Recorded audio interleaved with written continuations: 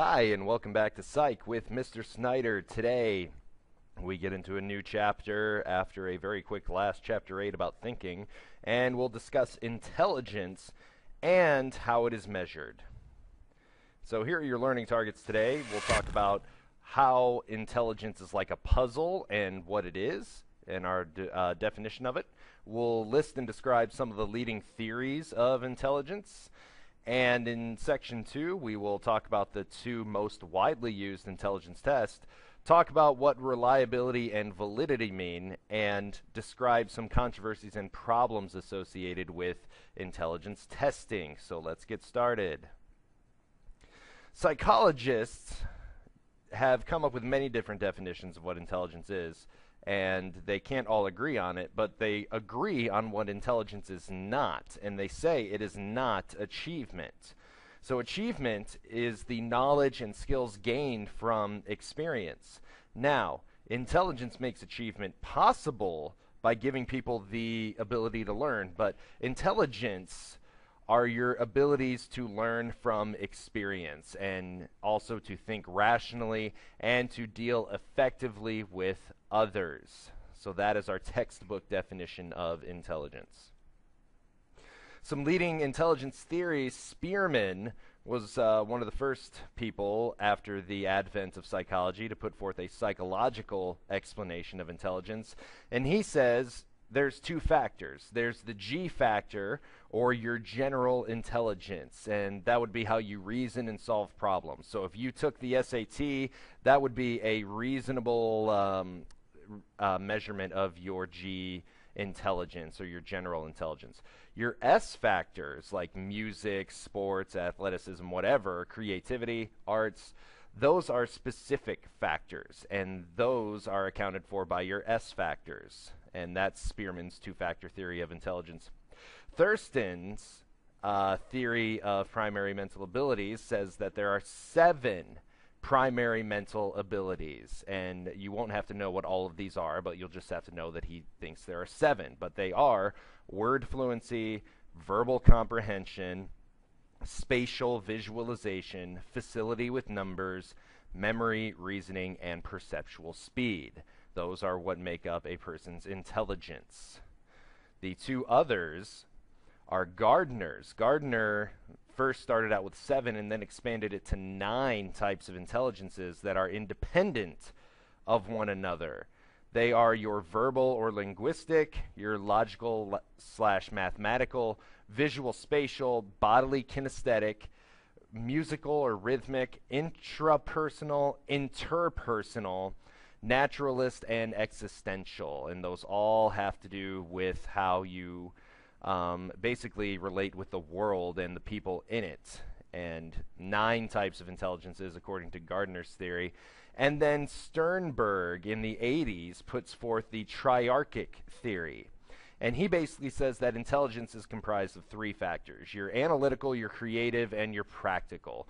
Analytical is like what we use in school, how we get through and read books and stuff. Creative intelligence is obviously how creative you are. And practical intelligence can be like how you solve issues and how well you are working with people. So basically, do you know what to do in specific situations to solve problems? People use more than one factor at the same time.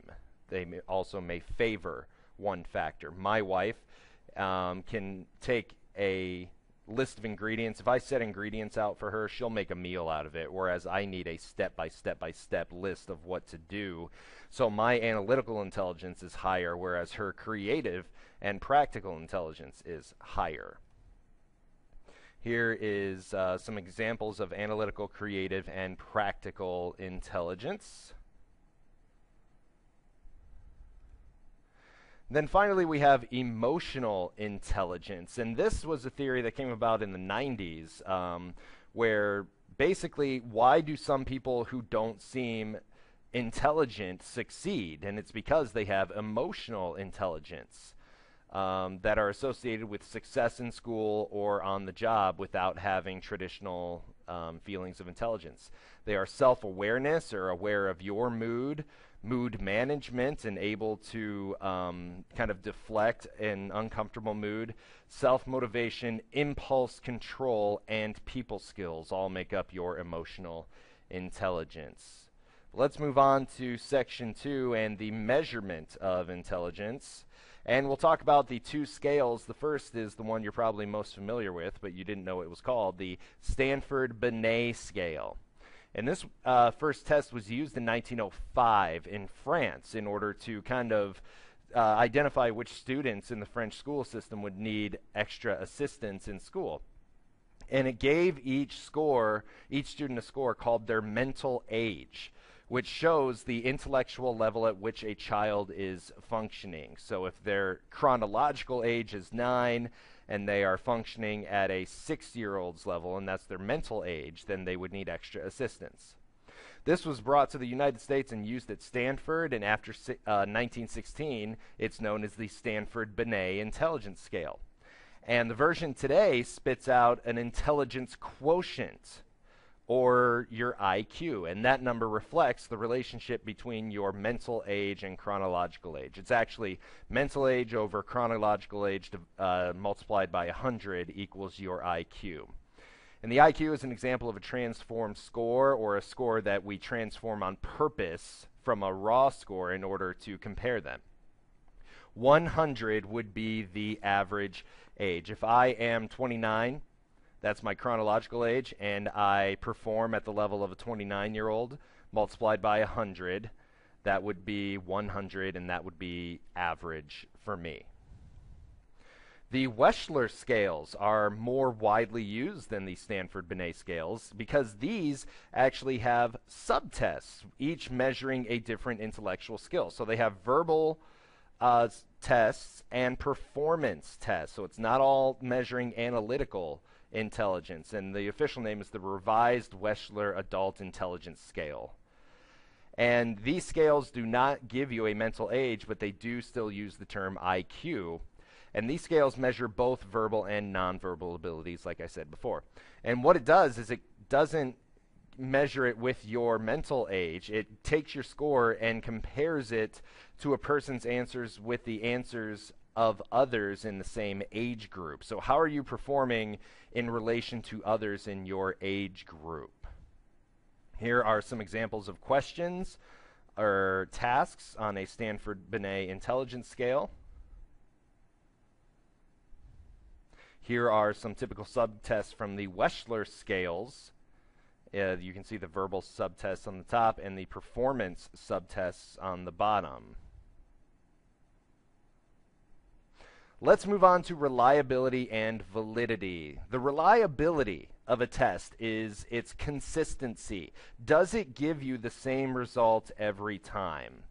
And one way to show this is called test and retest reliability, which is determined by comparing scores earned by the same person on the same test taken at different times. So if I gave you the Unit 5 exam, it's kind of a poor example because it's measuring content, but if I gave you the Unit 5 exam 3 times on 3 different occasions, you should be able to get the same score on each occasion. That test would have high test-retest reliability.